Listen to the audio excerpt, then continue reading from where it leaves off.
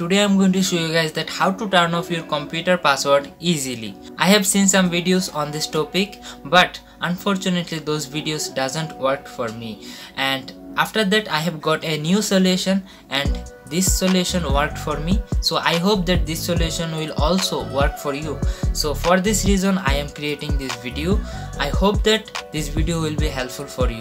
Okay guys, so here you can see that whenever I am just trying to open my computer, I just need to enter a password. So I know that you want to turn this off, so let me show you. Okay guys, first of all you need to select start button and then click on settings.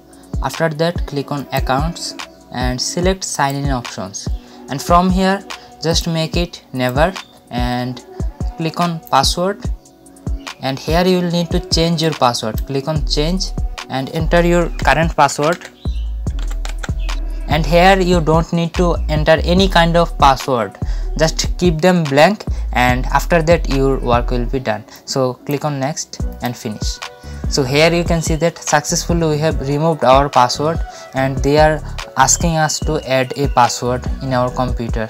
So let me show you the proof by restarting my PC. Okay guys, so now I am going to restart my PC. Let me show you the proof.